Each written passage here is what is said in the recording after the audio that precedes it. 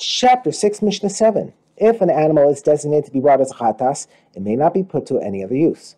This Mishnah discusses whether an animal designated as a chatas to atone for one sin may be used as a chatas for a different sin. If someone designated an animal as his chatas that he was obligated to bring, but he died before the chatas was offered, his son may not bring the animal after the death of his father to atone for the son's own sin, because the chatas may be used only to atone for the person who designated it. Another law. A person may not bring a chatas that he designated for one sinful act, such as eating chalev, to atone for a different kind of sinful act, such as consuming blood, because the chatas atones only for the type of sin for which it was designated. Another law.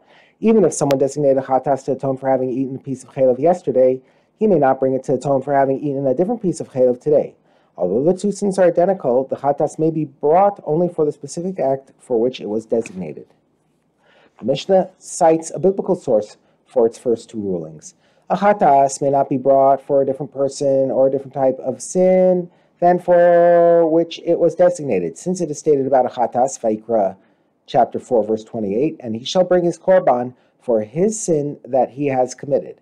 This implies that a person's own korban must be brought for his sin, that is, the type of sin for which it was designated. He may not bring a korban that was designated for someone else or for a different type of sin.